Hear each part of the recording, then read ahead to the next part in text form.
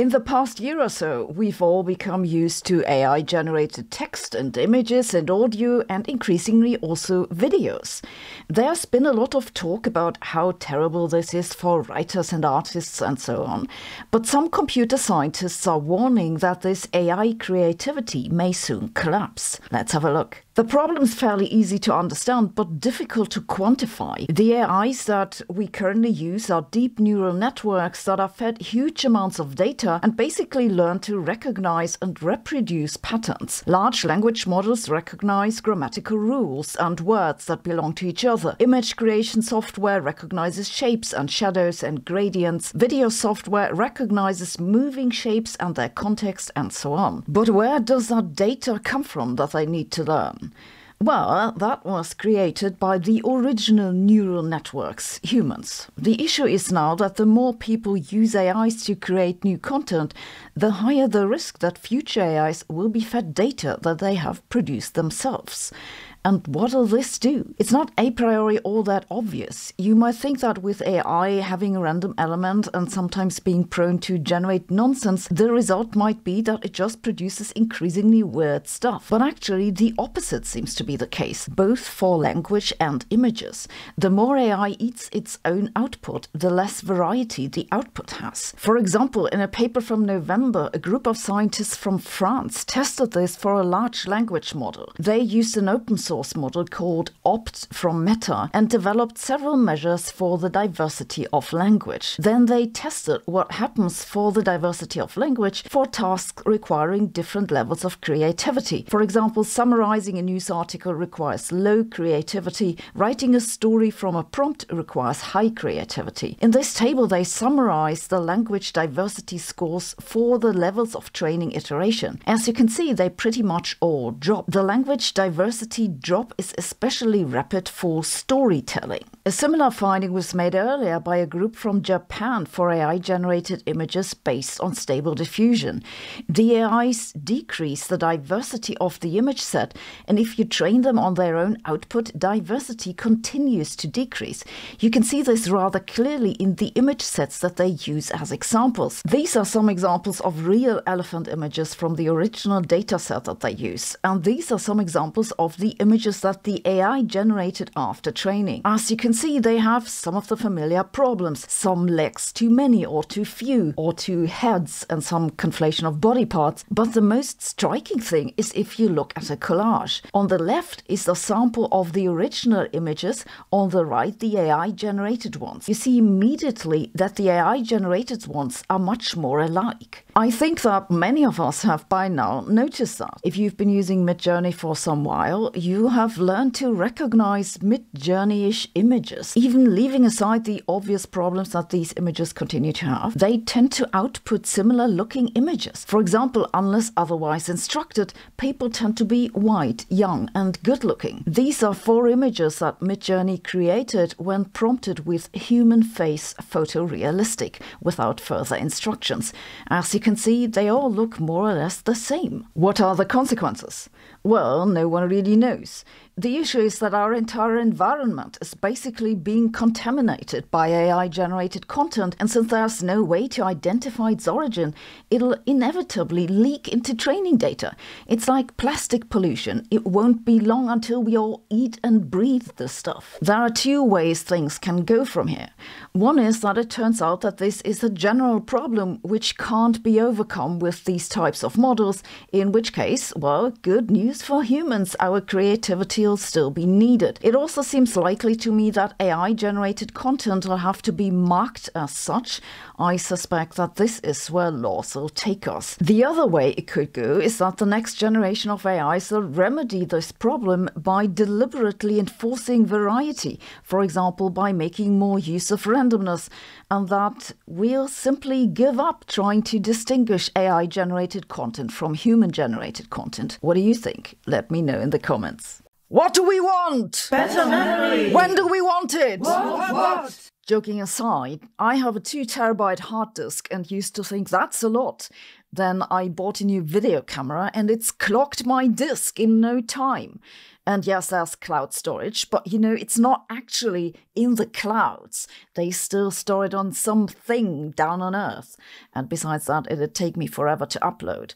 So I was thrilled to see this recent paper in Nature about a new optical storage method that could bring disk memory into the petabyte range.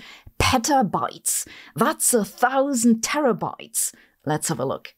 The new technology is an old technology. It's optical storage. Some of you may even be old enough to remember optical storage. We used to carry music around on those things called compact discs. And let me just say, you had to walk very carefully if you didn't want to listen to the same sentence 1,000 times. Later, we put movies on these things called DVDs. We now have a neighbor who's hung her old DVDs up on the balcony to scare off the pigeons. True story. These compact discs were usually made of some kind of plastic with a coating which gave them their shiny appearance. They worked by using a laser to burn the information into the coating and then read it out again. Actually, a pretty nice idea, quite straightforward. Why did compact discs die? They were outcompeted by hard drives that can store information packed much more densely. The information density on compact disks or any optical storage is ultimately limited by the frequency of the laser light. For visible light, that's a few hundred nanometers. In modern flash drives, the information is stored in little magnetizable cells that are just a few atoms in size and can be as small as 10 nanometers or so. They can store much more data in the same space, hence the death of compact disks. But maybe they'll soon make a comeback, because in this new work, a group of researchers from China figured out how to write data in multiple layers on a disk with lasers and read them out again. They say this could work up to hundreds of layers, which would be a huge increase in memory capacity. They say that a single disk of this type could store as much as a petabit. Yes, a bit isn't the same as a byte, but then this was only a prototype. They also envisioned that in data centers, the disks could be stacked into arrays that could each hold exabits. Sounds good, but just exactly what did they do? This new work is really a combination of several advances. Partly, they made it work because they have a synthetic material that can be modified in a very targeted way by changing how its polymers are linked. They can write at a certain depth in the material by focusing the laser on one particular spot. They actually use two lasers, one that initiates a change of the molecular property of the disk and the second that terminates it, leaving behind an altered region. This region can later be read out by causing it to emit light with yet another laser, and that can then be detected. So to write, you locally change the property of the material with lasers. To read, you cause it to emit light. The other advancement that they make use of is that this two-laser method also allows them to encode structures below the wavelength of the lasers. This also makes it possible to pack the data more densely. I guess it also helps that they were working with a femtosecond laser that prevents them from melting the entire disk to a pool of goo before they're done working with it. Writing to and reading data from the disk actually works very nicely, as you can see in this video. What you can see here is a scan through the layers. They have alternatingly encoded the acronyms of their institute and the university, and you can see that they are pretty clearly readable. The distance between two layers is just about 1 micrometer, so you could pack 1,000 of them into a millimeter. That said, there is some way to go from there to commercialization. First and most importantly, when it comes to storing data, it's not just the density of the storage that matters, it also matters how quickly you can write the data and read it out. They didn't say anything about that, but I assume since this is a prototype, it's fairly slow. Then there's the question how much energy that takes, and also where do you get a femtosecond laser from? Then again, this entire area of technology is currently evolving so quickly. These challenges might be possible to overcome given a few years' time. So who knows, maybe compact discs will make a comeback in the not too far future. And inevitably the day will come when we'll all record our entire life in 8K. I can't wait for it. I'm convinced that it won't be long until a computer program will reach human-level intelligence and also become conscious.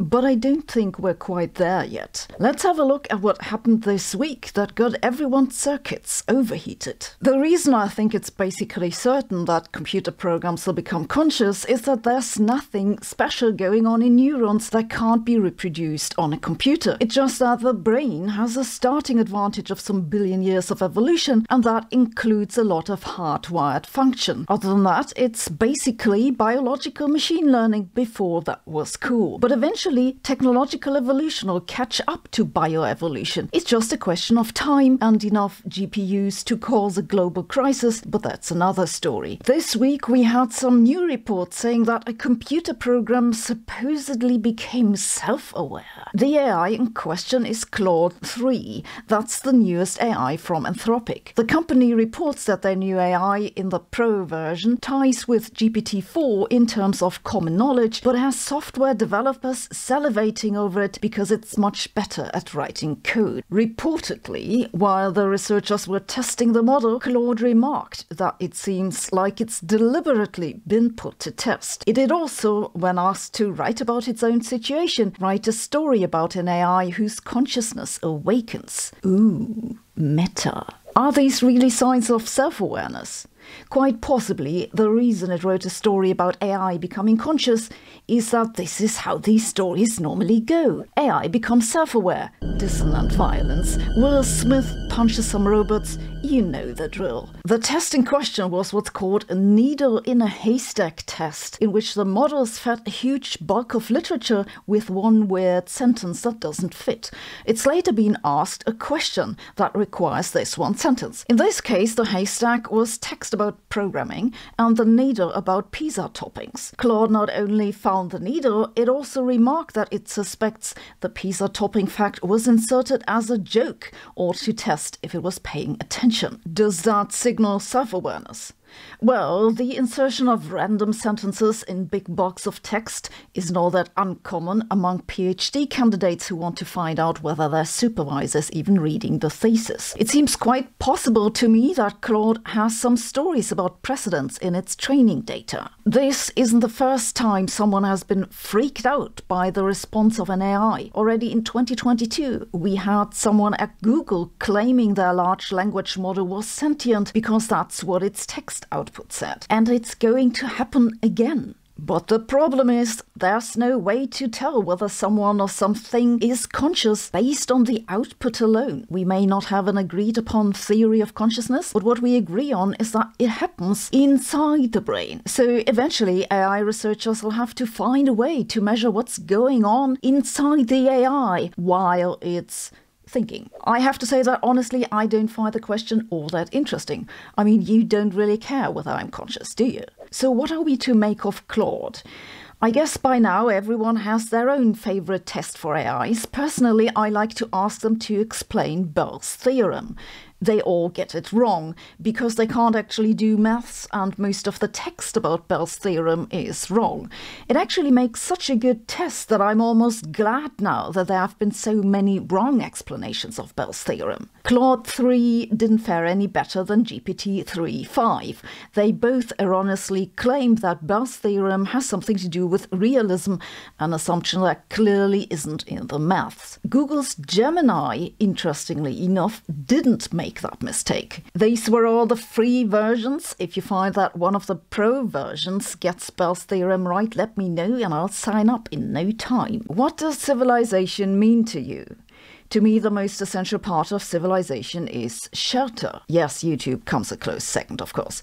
But on top of the list, I want to have a safe, dry, warm place to live. And it's not just me. Residential heating plays a special role in people's lives in countries where temperatures outside frequently get a little uncomfortable. But most buildings are currently heated with gas and oil. Globally, the carbon dioxide emissions from residential heating make up 10 to 12% or so, though they strongly depend on the season. This is why a lot of governments have pushed their people to install heat pumps. At least where I live, those have not been particularly popular so far. But this might change soon because a major upgrade to the technology is now hitting the market, and it's really good news. Let's have a look. A heat pump is basically a type of electric heating. It uses electricity to move heat from one place to another against the direction the heat would naturally flow. Your freezer, for example, also uses a type of heat pump. It pumps warm air out of the pizza and into your room. And an air conditioner is also a heat pump. It pumps warm air out of your room and into your neighbor's garden. Heating with a heat pump works the same way, but in the other direction. It pumps heat into your house by making the outside colder. Or maybe one could say that it pumps cold out of your house. Guys, I've now been thinking about this sentence for a full hour. Does it make sense to speak of moving around cold as the negative of moving around heat?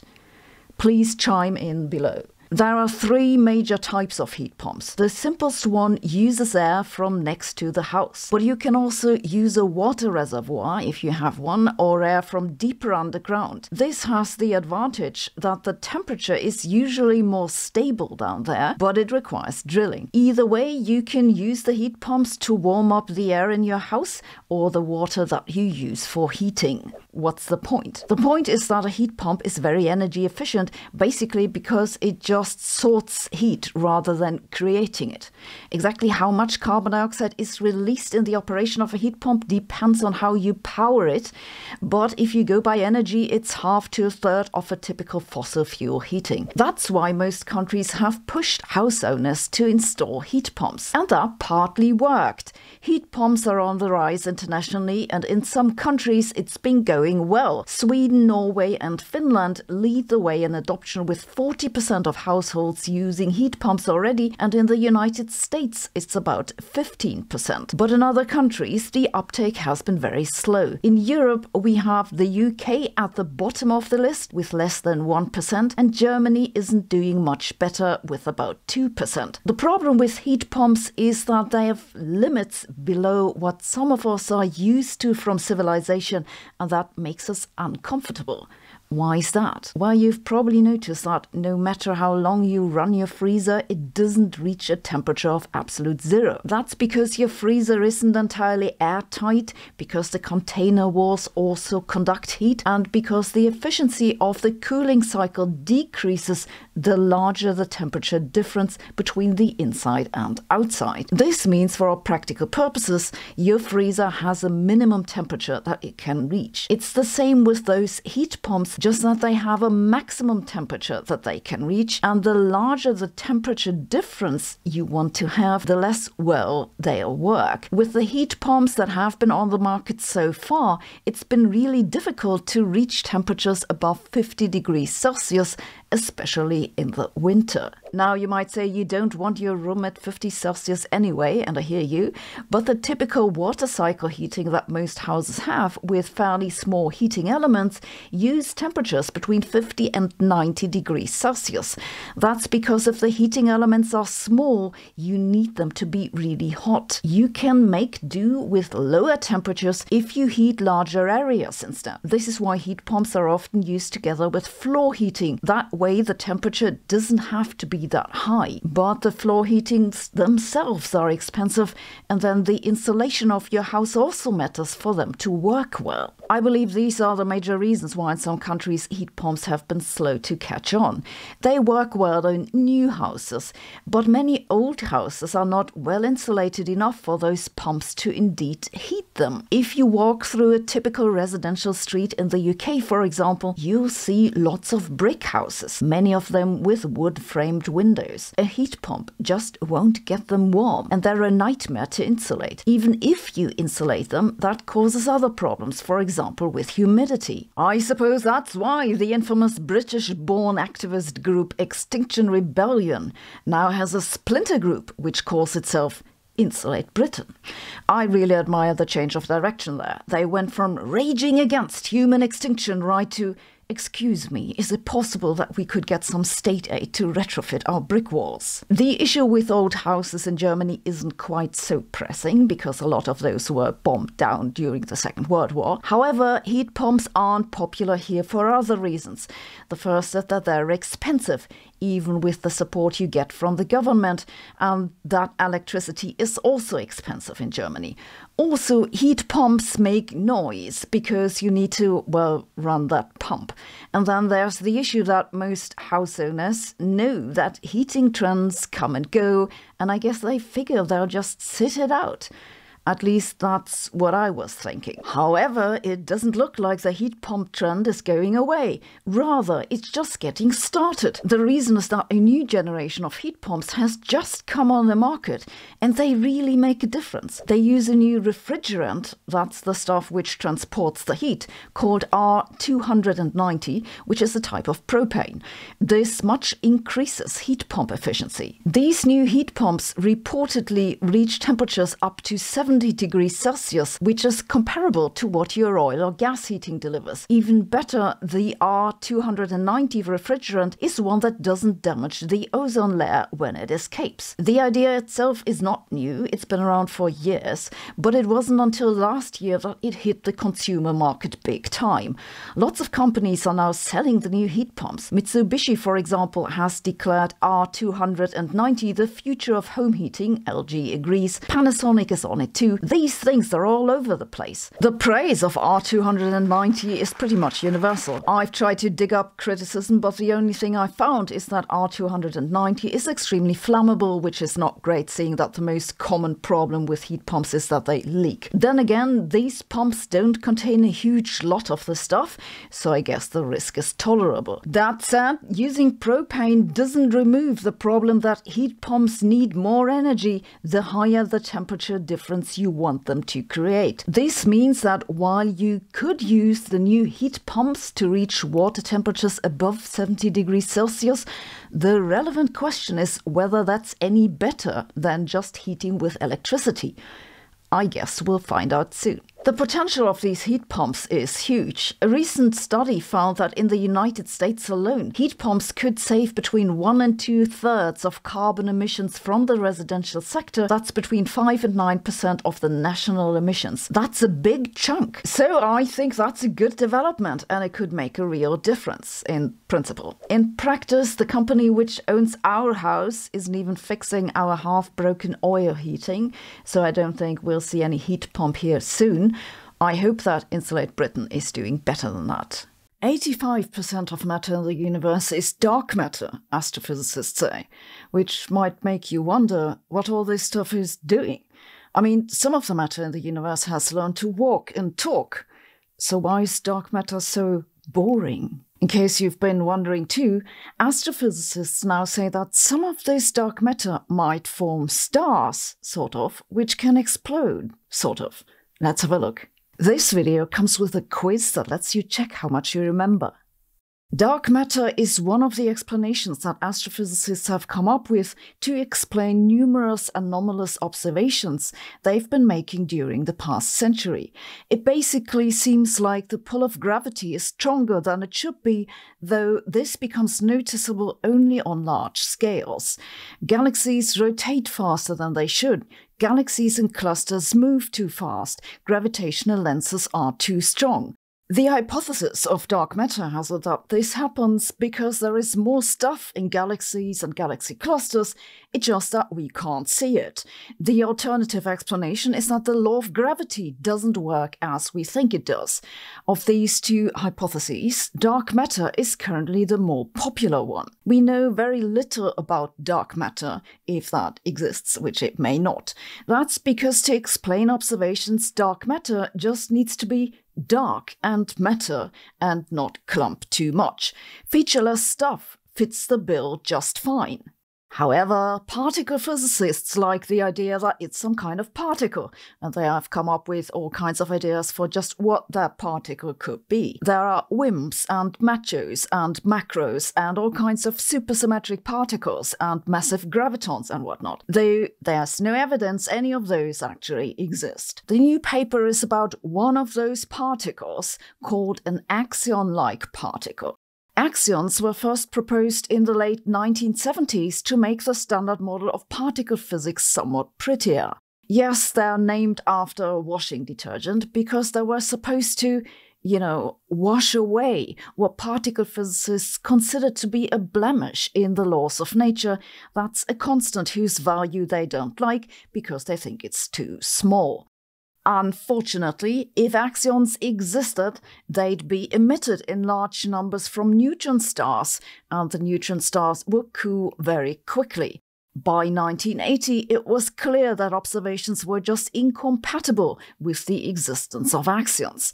After that happened, physicists came up with various amendments to the original axion hypothesis that'd make the particle more difficult to detect.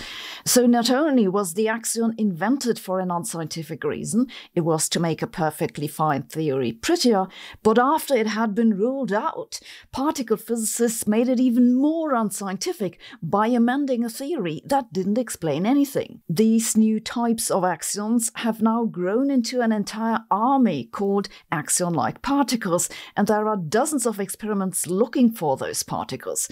They continue to not find them. But about the paper. If dark matter exists, which it may not, and if it's made of these axions, and if these axions have the right masses and right interactions, then they can condense to form compact objects called solitons.